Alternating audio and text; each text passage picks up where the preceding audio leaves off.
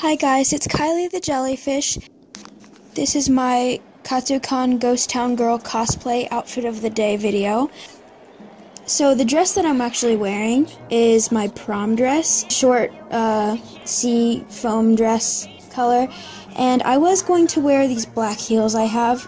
There's two black heels that I have that I was considering wearing, but I knew that I was going to be walking around a lot. So I chose to wear these shoes instead.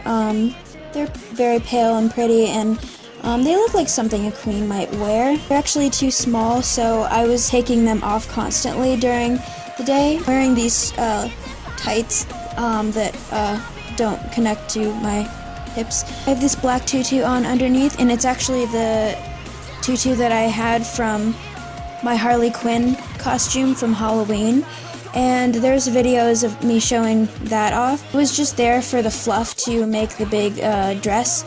And then I have my layers of my actual prom dress, and then the purples, like the violet silky material, and the white sort of ivory lacy material is from Hancock Fabrics, a very local fabric store in my area. And my mom actually made the skirt and the sleeves for me, so thank you. I already have a makeup tutorial showing off like the makeup that I did, and I also have an earring tutorial showing how I made these earrings that I got the charms from Michaels.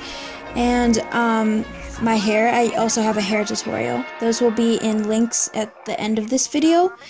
And I got a lot of compliments actually. It was really nice. I didn't think that my cosplay looked very like professional because like this was my first time ever cosplaying, but I think it turned out really well and I enjoyed doing this. I might do it again next year. I'm definitely gonna be like going, but I don't know if I'm gonna be cosplaying again.